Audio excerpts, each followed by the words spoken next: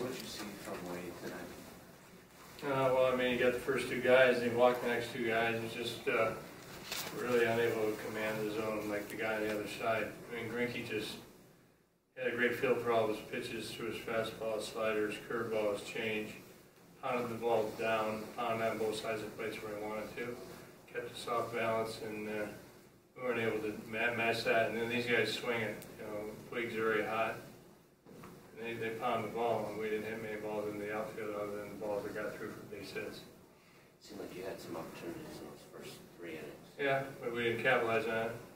And, you know, his pitches, you know, he was 16, 16, 17, 12, 12, 12, 13, 12, 8. He started rolling. And he went to, you know, he went to all of his arsenal.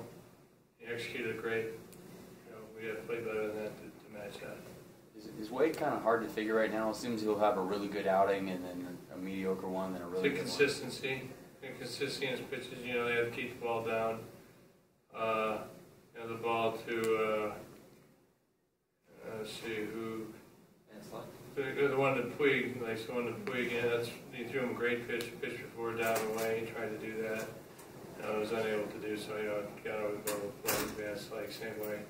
I mean, obviously he's one of those guys that just he's timed up very well on him, and the home run he hit, just fastball right there. But you know, Grinke throws the ball on the edges so much and commands his zone so much. And controls the count so much that, you know, he'll get away if he makes a mistake, but he doesn't make many. Dodgers have now won 7 straight road games at Chase Field against the Diamondbacks. That's a team record for them. How do you make them uncomfortable here? I don't know. We got to come back and have better pitching tomorrow, and we have to swing the bats better. Now we're on a bad roll here. They got us covered again tonight. You know, we'll search. We'll think about some answers, and try to come up with better tomorrow. You guys realize every game is different, but is there one common denominator or one factor for one of those games? Well, I mean, they've all played us, they've all pitched us.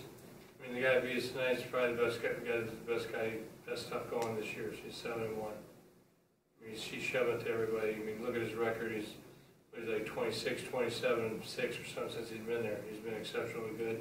His record speaks for itself. And he's set to play a perfect game. You know, it's like the other day we beat Strasburg. We held them to 1, got 3 out of our offense, and we beat them. Didn't happen today.